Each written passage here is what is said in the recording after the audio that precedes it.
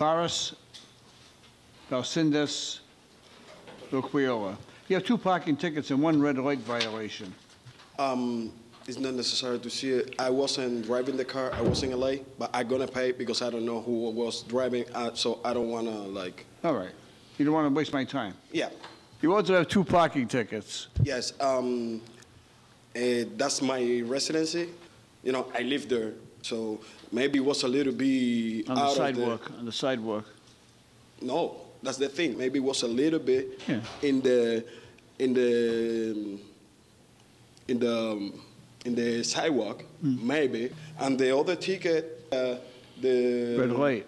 The light, because I wasn't here. I was in LA. When I get back, I get that ticket. I say, I don't know who it is. I'm gonna pay it. Who else drives the car? I don't know. At that time, I was in LA, so I was living in my. Oh, we don't want too much information. We That's don't. what I'm saying. I'm trying to don't get. That's what I say. We don't want that. Okay. You're getting me complicated now. Okay. The red light violation is going to cost you $85. I understand that there's a parking situation. You may have been parked a little bit on the sidewalk. I'm going to dismiss the case. It's $85. Thank you, sir. All rise and hit subscribe so you don't miss the latest viral moments like this one. Share these videos and weigh in on the cases. You be the judge. Subscribe now.